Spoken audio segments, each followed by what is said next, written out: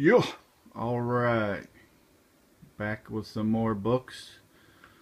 First thing, I want to update on a book I showed last time that I was not well enough informed about, but I had bought it. It was this Supergirl 28 newer book. This is, she becomes, spoiler, she gets the Red Lantern ring, becomes a Red Lantern, and this is the origin of her getting the ring. And I won't have time to show this book today, but I'm showing it now, so it did make the cut.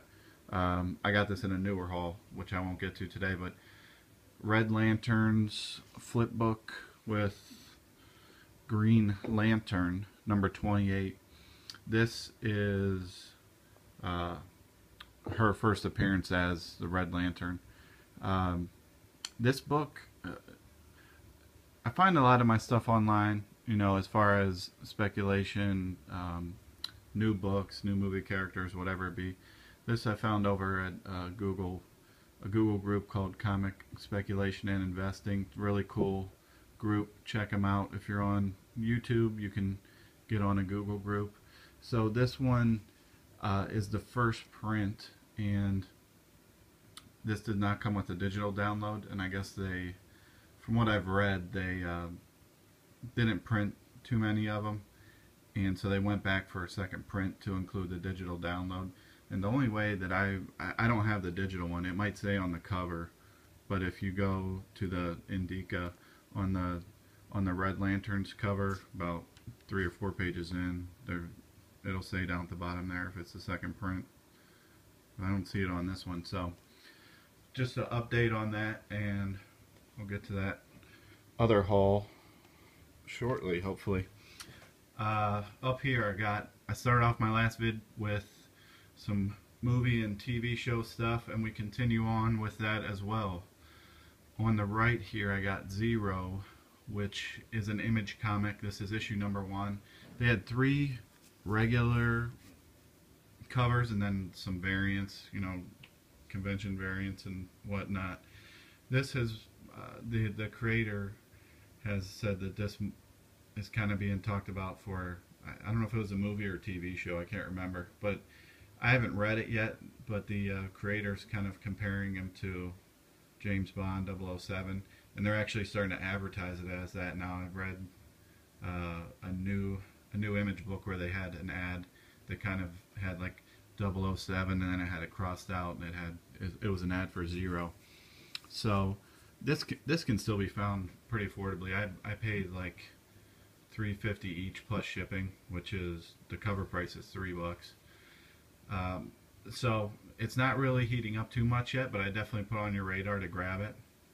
Now on the left, Annihilators, and this one here, number 3, has really heated up in the past couple weeks. If you can find that at your local store, it'll probably be pretty affordable, but it's online, it's going for about $20 now. Number 3, this was what people are saying is the origin of Rocket Raccoon, but I read it. There's some backstory to Rocket Raccoon, but it's not, but it's kind of missing a chunk of it where he actually was out in the universe, like with Hulk. And I don't know, I've never read Hulk 271, so I don't know how that plays out as far as Rocket Raccoon and what they're doing. But this is still, it's still hot now because people have started saying that this is his origin.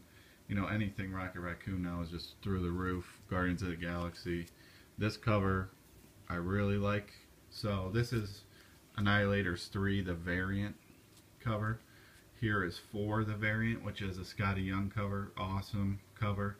And Scotty Young's going to be doing a Rocket Raccoon book starting in July. So who knows if that'll affect something like this, you know, a Scotty Young Rocket Raccoon variant cover, issue 4. I paid, so this I actually got on Amazon. I went on Amazon. There's a couple places where you can go, like whenever I hear about a book and it's starting to heat up. There's a couple places that I'll go to see if there's still any left for cheap. And this was the last one I think was on Amazon. I got it for $3 plus $3 shipping, so $6. Can't beat that. And these two I got on eBay. Number 4 and number 2 all have Rocket Raccoon on the cover. These I paid like $14 for the two of them, I think. So not bad, but not great. But I definitely think if you can find them for a reasonable price, it's a good book to have in your collection. All right, next up, I don't have a lot of. I've been hearing about Half Price Books. Some other YouTubers have found some good scores there, and I don't have any near me. They're all about an hour away. But I was in the area, so I stopped at one, and I found this was like slightly after this got announced. DMZ. It's going to be, I believe, a TV show or a pilot. Got picked up for a pilot or a movie. I can never remember anymore.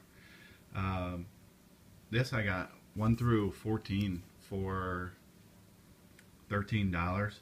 And Half Price Books, pretty much anytime you go there, they'll give you 10% off if you just ask. Just say, hey, you know, I'm a first-time customer. I had a coupon that was 10% off. So that's what I said to this guy, and he's like, oh, don't worry about it. You know, I'll give you that no matter what. So that was really cool. So I got these for less than $1 each, which you're not going to beat that now. I also got 30 Days of Night, 1 through, I think it was 1 through 8. This is, they've made a bunch of other, like, of the spin-offs of this. This is the first IDW series, and I got these for $13 also for 1 through 8. So happy about that. And who did this cover? Oh, this is a Sam Keith cover. Pretty cool. Those are probably, I don't know, for 1 through 8, you may be looking at $25, $30 at least. Probably more than that. I picked these up. I don't really know anything about it. Wormwood. Don't know anything about it, but it's Garth Ennis. These were $2 each. Garth Ennis, who wrote Preacher. So who knows what that'll do. I don't know anything about this either. The 12, they had all 12 issues of it. I got that for $1. It's the last issue, issue 12. This for $1. It wouldn't be a video of mine without mentioning a zombie. I gotta keep the streak going. So I got Runaways number 28, the variant, zombie variant for $1. It's not really worth a whole lot, but it's cool. Cool to me. Another cool one just to have is Batman and Robin 13 from the first Batman and Robin series. Just a cool Robin taking the crowbar to Joker cover on that. Plus I love green covers. $1 for that one. And I showed these last, well, I showed a couple books from this last time. Like I said, I wasn't familiar with the series, but I'll probably get in to read these. I've heard it's pretty good. And it's Juan Jose Rip, who's the artist who does Cologne. I got these for $2 a piece, and these are like the wraparound covers. So I like the artist, so I picked them up. Alright, so I'll definitely be going back to Half Price at some point. Alright, next up I got some more eBay purchases, and a book that I had been looking for a while, and I finally just kind of caved in and bought it off of eBay. Thor 337, first Beta Ray Bill. I'm not really sure what's going on with him as far as the speculation on movie and whatnot. You know, they kind of hinted that he was at the end of Thor: The Dark World. He might be getting his own movie. He might. I don't know, whatever. He might show up in the next Thor. I think it's still a good book. I got 37, 38, which is a cool cover. Thor and Beta Ray fighting over the hammer. 39. So you can see 37, he's actually using Thor's hammer. 39 is the first Stormbreaker hammer, which is his own. And 40. It's a pretty cool cover too. So I got those for, you know, like I said, I finally broke down. I normally wouldn't, but I got those for 24 bucks for the 4 of them. And the main one is $3.37. That's 20 bucks. The rest of these can be had for a couple bucks each. Alright, I also got from the same seller $3.44, which is the first appearance of Malekith the Accuser, who was in the new Thor movie. $3.47, which features him, and $3.49. Now, $3.49 I just read today online.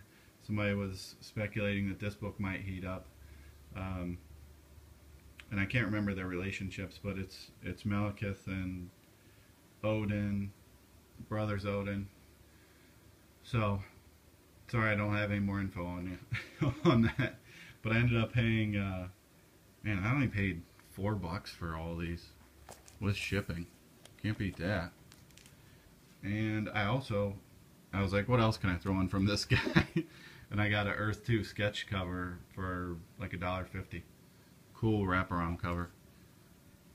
Really cool. And it's still got a $13 price tag on it. Take that for $1.50. Alright, moving on. This was like an area I went to, tried to go to like a flea market, and when I got there it was closed. So usually what I do in that case is hop on Google Maps and see what is close as far as comics. So I found a shop that I hadn't been to.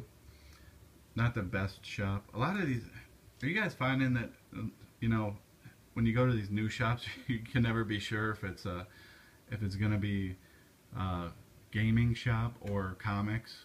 And half the time I go to these shops and comics are like secondary. They got 10, 12 boxes and everybody's gaming, doing the gaming cards and stuff. I don't know anything about those, but it seems to be paying the bills for these guys, so let the gaming guys play their cards and I'll go in and scoop up the comics.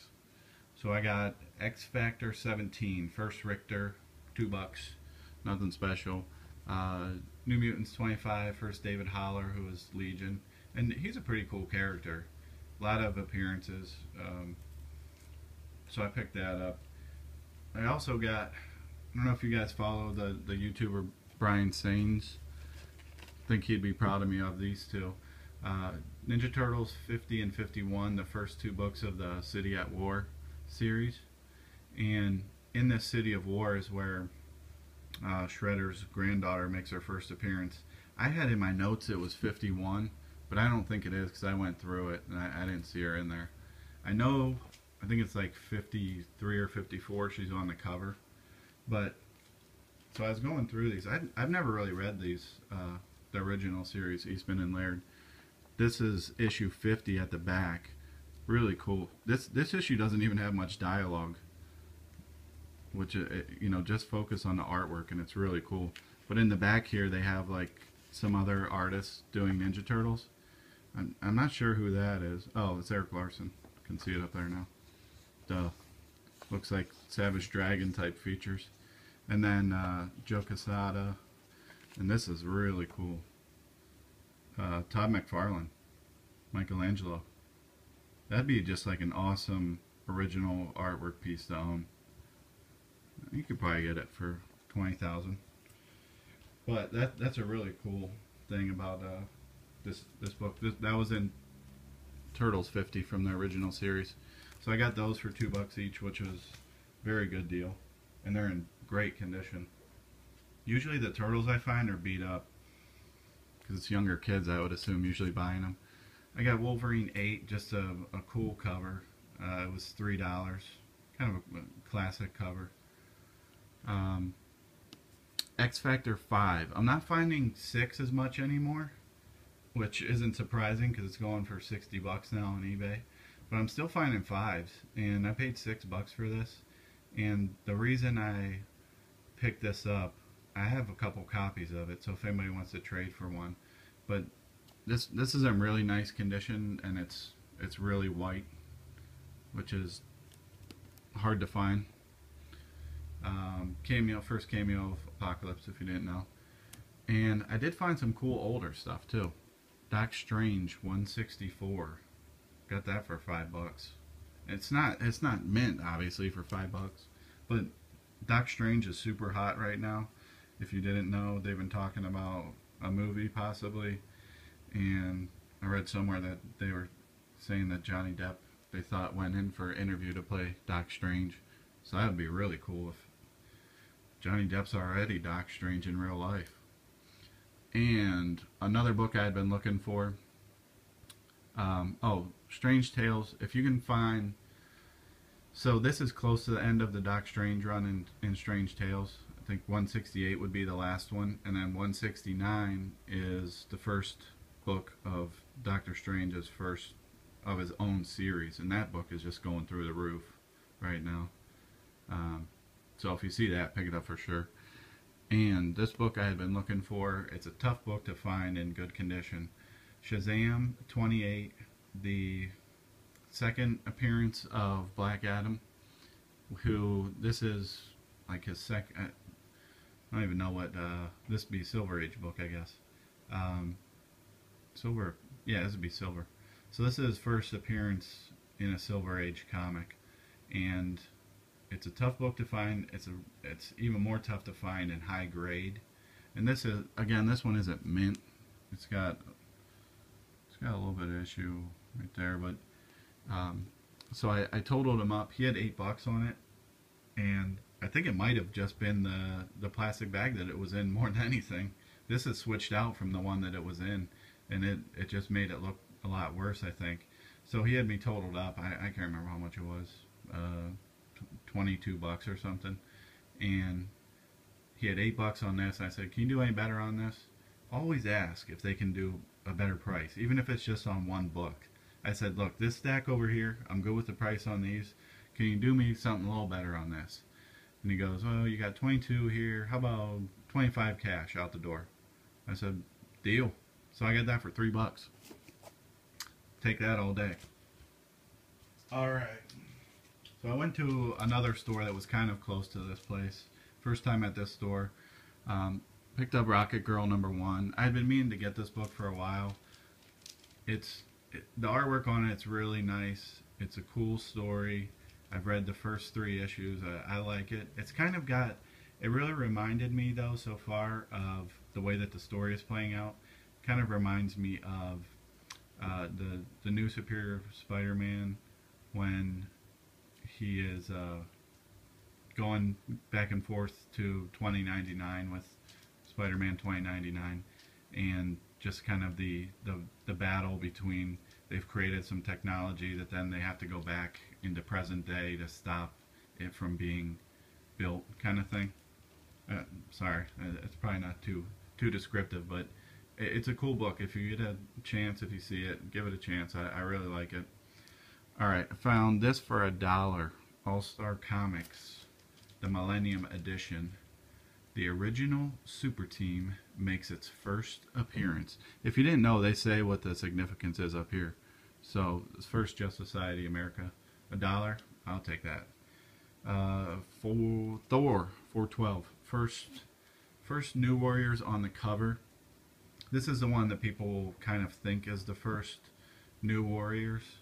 I got that for $2, so that's the harder one to find, I would say. I keep finding this one, $4.11, which is the kind of cameo, I guess you would call it. I've kind of stopped giving up on figuring out which is their first appearance. You know, because you kind of have to let the masses decide as far as price what the first appearance is. I usually go to the Marvel Wikia page, and 411 is their first. All they have in 411 is one panel, the last panel in the book. So it's kind of like a cameo. Last video I showed you Amazing Spider-Man 360. It has like a whole page of Carnage, but I never even heard anybody talk about that. And 361 is the one that everybody wants. He's on the cover. It's his first appearance. Kind of the same with this, but this is tough to find for $2. Oh, that I just had already. Get that out of there. Miss Marvel. Keep finding these Miss Marvels at great prices. Number 20. Got that for $2. This is the first appearance of her new costume, which is really cool. That's more akin to what she wears today. And I think they're talking about possibly she might be in a movie upcoming. I don't know. Micronauts number 1. Why not? $2. How about this one? Power Man and Iron Fist. Now this, I haven't seen anybody talking about this, but I think you might want to grab it. This is, I got this for $4.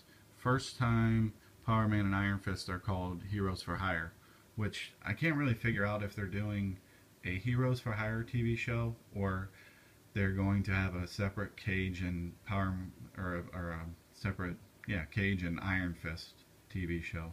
I've seen it both ways. I mean, if they just have a Heroes for Hire TV show, man, this is the first book. Oh, that's Power Man and Iron Fist 54. First time they're called that. So that could be a real hot book. So I was snooping around in the store. I always check for this book, but it's usually gone now. Just like X Factor 6, usually by now it's gone. But for some reason, it was still there. And sorry for this glare on. Yeah, that's better. Superman, Man of Steel 18, first full Doomsday, and this is the 4th print, the rarest of the prints. I just looked on eBay. This thing, the sold listings, it's going for minimum $50.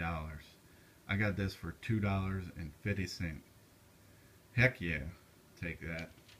Got it. You always got to check. You never know.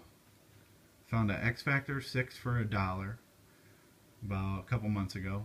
Now this was my newest best find. Superman, Man of Steel 18, the 4th print. Did I say? Up here you can see where it's at, what printing it is, which is nice. Because they don't even do this for the new DC books. This is the Roman numeral 1 and 4, so that's 1 and 5, 4th print. And I also picked this up there. They had a whole stack of comics that they had a sign on top of them that said $1. I picked out a bunch of stuff like Uncanny 266. There was some other books I can't remember, but this was in there, and I took it over and I said, "Is this $1?" He said, "Oh no, we haven't priced those yet." And I said, "Well, what do you give me on this?" He looks it up in Overstreet, which for this kind of book is great because Overstreet doesn't have the price adjustment. $10, he said. I said, okay, throw it on there. I mean, this is a $25 to $50 book. It's not near mint, but. And then when I left, I was like, shoot, I should have tried to talk him down to $8. You always got to try and talk them down. So, really happy to get that. I'll end on that. And I got a ton more books, so keep trolling those dollar boxes.